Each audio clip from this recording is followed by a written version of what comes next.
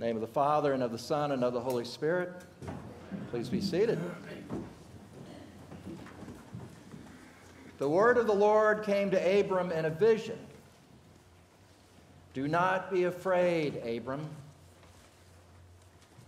That's a phrase that shows up in the Bible, some have said 365 times, one for each day of the year. I haven't gone back and counted that, so I'm not sure if that's true or not. But it probably should be if it isn't, because it's something to remind us that fear is real and that helping to calm our fear is an important part of our faith. Now, in the Bible, when an angel or the Lord shows up and says, "Do not be afraid," it's usually because of one of two reasons. One is the hero in the story may be facing a difficult foe, an obstacle, an enemy. And so the angel is there to help strengthen the hero to face what he needs to do. Or it could also be just the presence of the holy, of the Lord or of one of the Lord's angels, and that evokes this response of fear because it is so other from who we are as humans.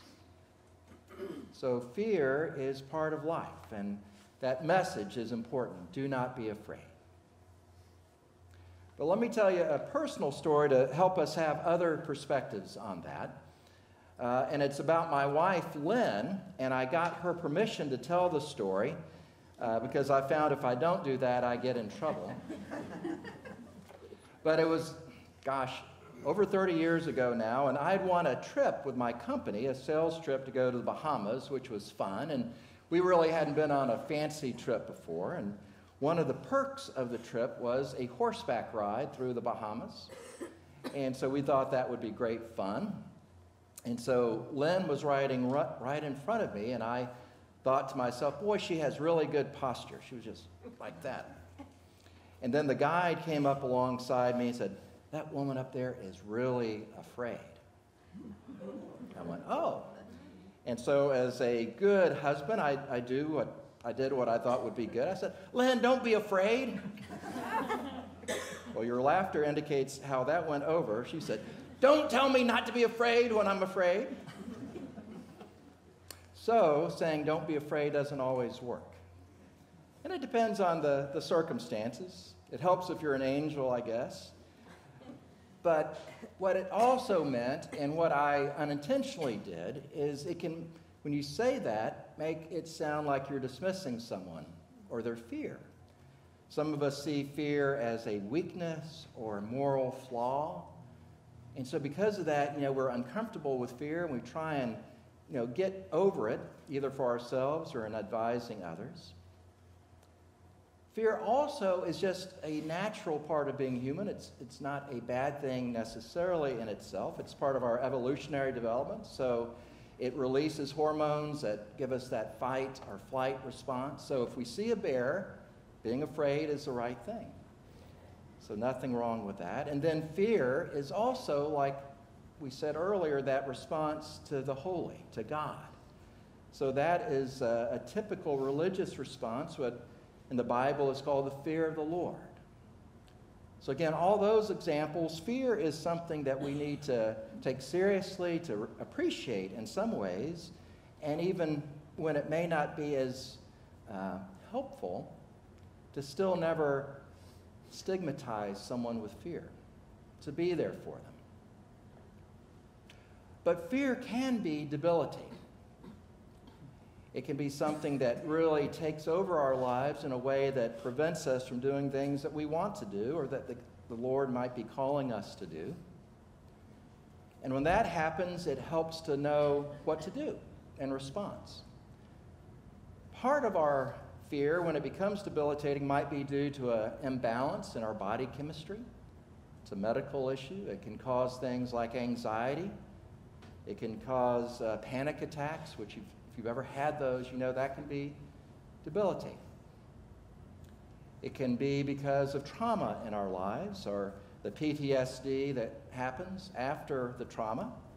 And so the thing that makes us afraid is no longer present, but it's in our memories in a way, it's in our hardwiring almost, where you can become fearful. And it can be due to some other more profound psychological issues, even more profound. So all those things are possibilities to cause fear. And then it can also just be what the prayer book calls the changes and chances of life, the things that happen where we might have lost a job and have financial issues, or it could be an illness that we are facing, our spouse might be facing, or other loved one.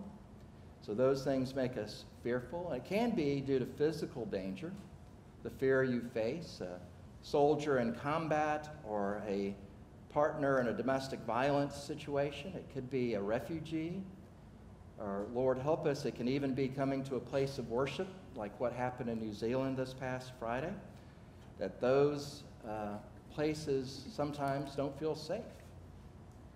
So all those are things where fear is part of our life, and it can be debilitating, and we as the church just need to be aware of that, to be the folks who are open to those who are fearful. I know Karina did something I thought very a good example of what I'm talking about yesterday. Our assistant youth minister went to a mosque, which was one of the things that Muslims had said, if you want to show us support, that would be a great thing to do. And I encourage all of us to consider that, to be there just to be present, to say, we stand with you in this time of trauma and fear.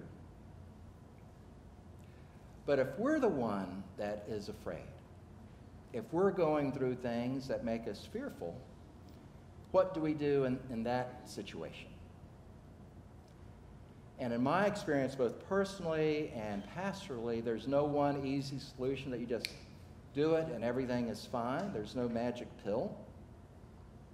What is helpful, I find, is to go deeper, to try to get to the source of where your fear is, and that's where professional counselors can be helpful, a physician or a priest, but to try and identify what it is causing your fear. Is it something medical, where you might need treatment of some type? And again, no stigma. That's something that you just need help with. Or if it is due to something around your situation in life, what you're going through in any one moment, how do we help ourselves and get help to get through that? Because there are ways that you can move forward. And in those situations, that word from the Lord, do not be afraid, is not going to be a dismissive message, but a sign of hope. That the Lord says, do not be afraid, that you can hold on to that with hope.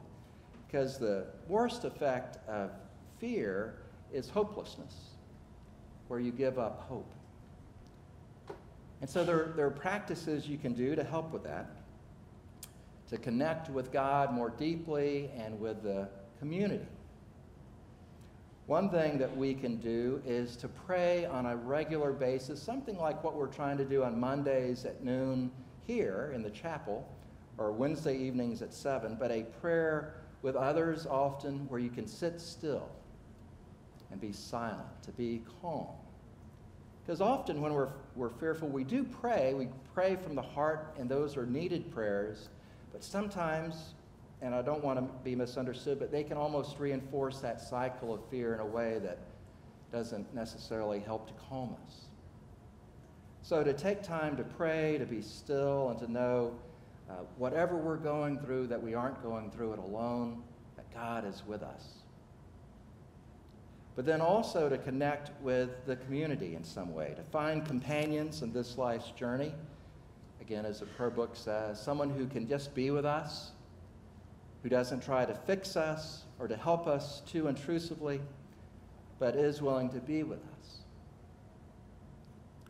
So again, if that describes you today, know that you are in God's hands.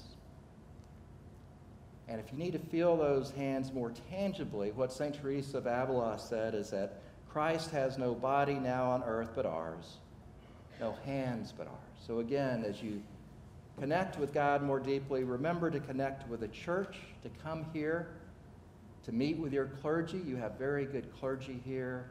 Or to meet with others, or people trained that are lay people, that are shepherds, or Stephen's ministers, but people who can, again, be with you when you're afraid so that you're not alone. And the the best people to find, if you can, are those who've been through what you're going through.